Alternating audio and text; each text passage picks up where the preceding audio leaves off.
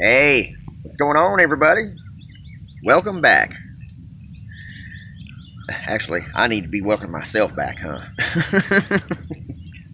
Anyway, I got something I wanted to share with y'all, man. I'm doing okay. I finally gotten everything where I need to get it as far as in my new dwelling of a car wash bay / shop area.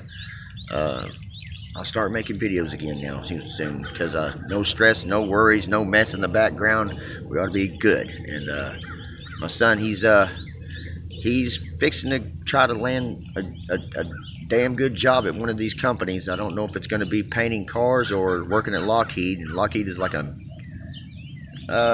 military base place. They build planes and stuff to go to war with, and helicopter. I don't know. I don't think they do helicopters. Bell Helicopter does that over there. But anyway, here it is, man. I'll tell you a little story while I'm showing it to you.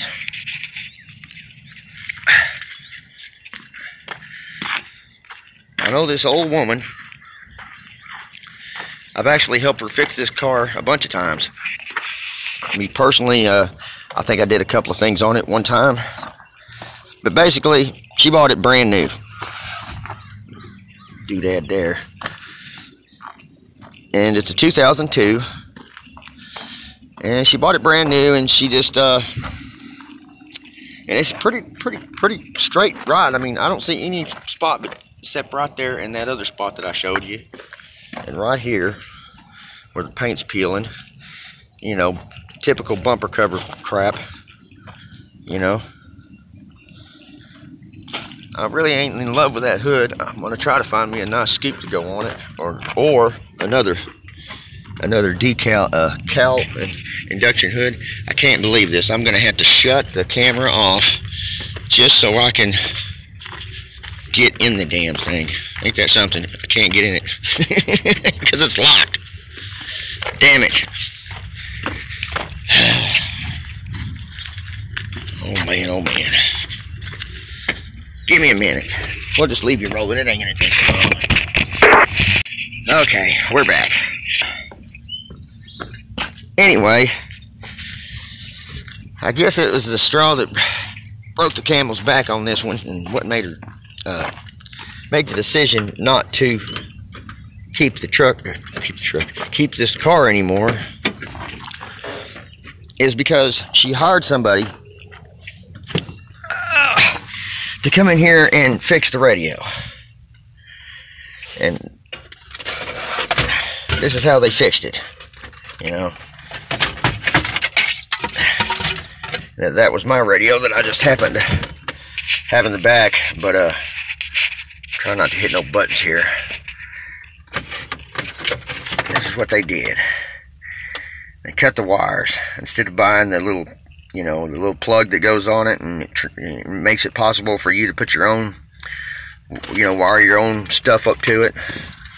Like that one. This was for a Chevy, I believe. I went and bought one of these instead of cutting the wires in the vehicle. It makes perfect sense, you know. Don't screw yourself. Because now, it's screwed to where you're going to have to go chase down the wiring specs, you know, the wiring diagram on one of these things. You got to look it up online, find out what each wire goes for before you can move on,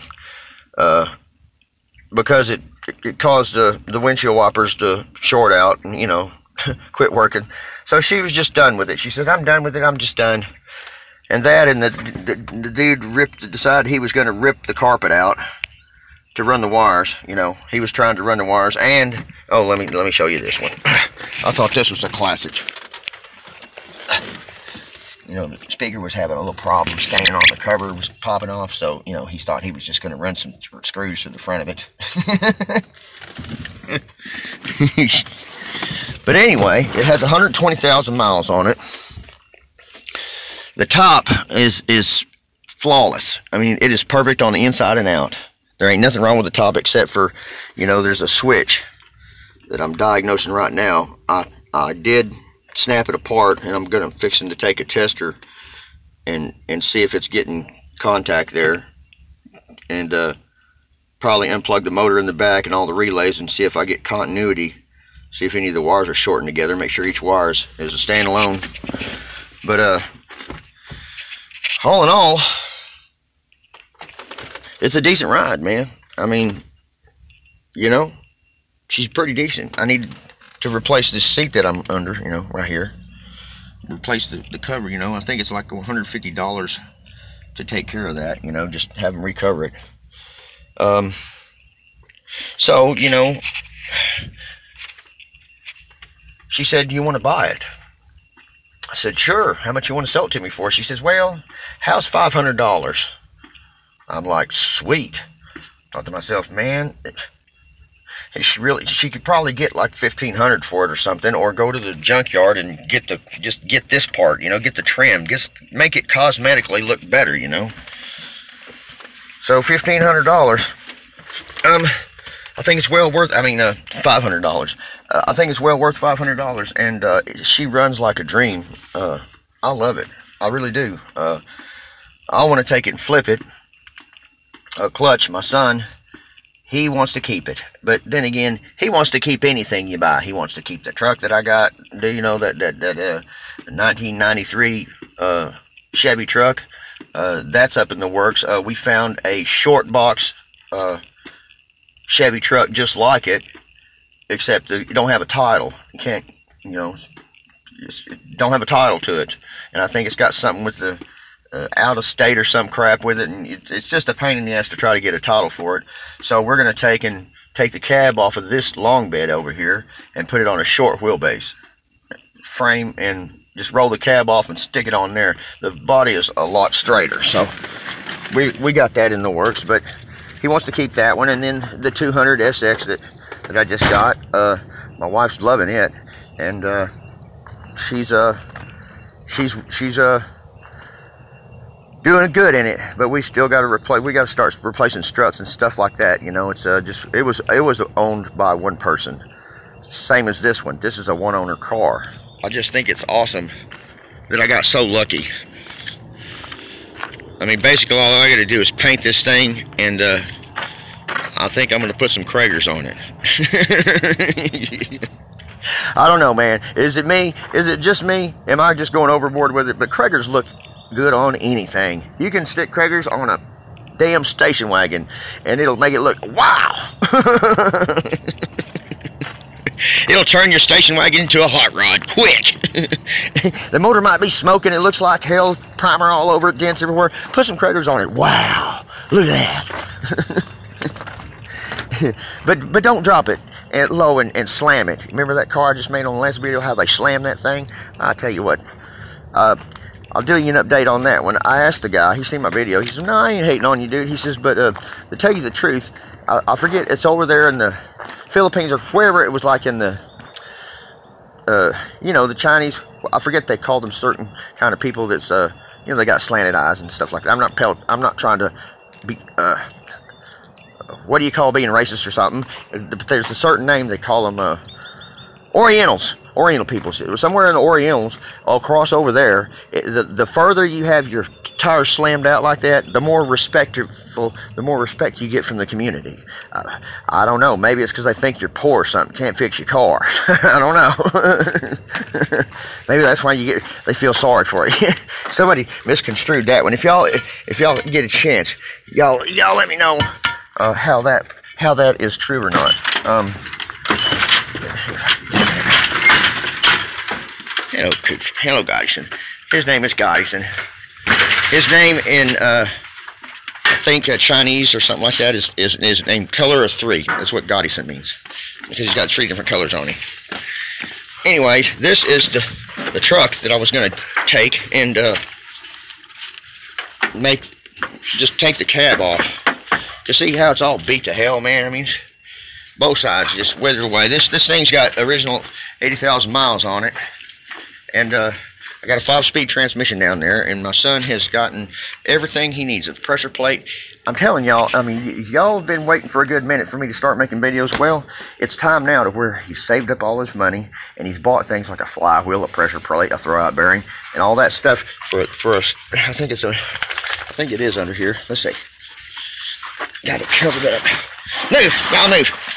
Now that's the transmission that came out of it. That one's burnt up. We put a 350 turbo in place. It will bolt in, but it does not have a speedometer because it's not compatible. But here it is. There it is. 5-speed. That's what we're gonna put in there. But he went and you know, saved us money, and he's got all that together. But I can't wait to turn it into a short bed, you know. And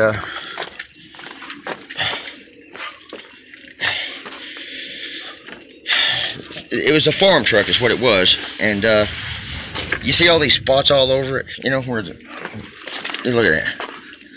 These are where they had literally stickers and stickers. See, look, stickers and all kinds of stickers and more stickers and just stupid ass stickers, man. I never seen somebody put so many stupid ass stickers on a vehicle in my life. But it never did reach the open road, man. It stayed on the farm. So those low miles, I had to have it. It's a V6.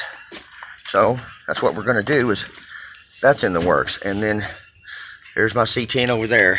It's charging the battery on her. I was just curious, y'all. Maybe y'all can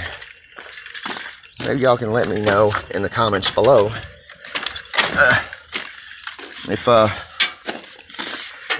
if Krager's, I could just borrow him for a little while. You know how you borrow somebody's shoes? Somebody says gross. But I want to borrow Louise's tires. I want to borrow these Krager's and see if they'll fit, because they're lugs, they're universal lugs. I want to see if they fit on Ford. I'm just curious, because if they do fit, I'm just going to borrow them for a little while. I'm going to put them on that Mustang, put a paint job on them, and just run them for a little while. Just for a little while, till I get, you know, get my frills, you know, get your jollies out of the deal. Anyway, I will catch y'all later, and good things are happening, man. It's like finally, right at the last minute when I go to leave that other place, I was fixing to pack all my stuff and move it all back over here and just give up and have a shop back over here. The guy at that other shop, he said, man, why you gotta move all? I said, well, because it's just all good and bad things must come to an end. You know, I got to move on down the road. And he said, well, dude, I might need some help over here. You can, you know, have that wash bag here and do whatever you want. Just mow the grass. So that is luck, you know. I'm blessed for that. Anyway, I'll catch y'all till next time. Man, that sure is pretty. I love it. Keeping it straight, keeping it real. Limster out.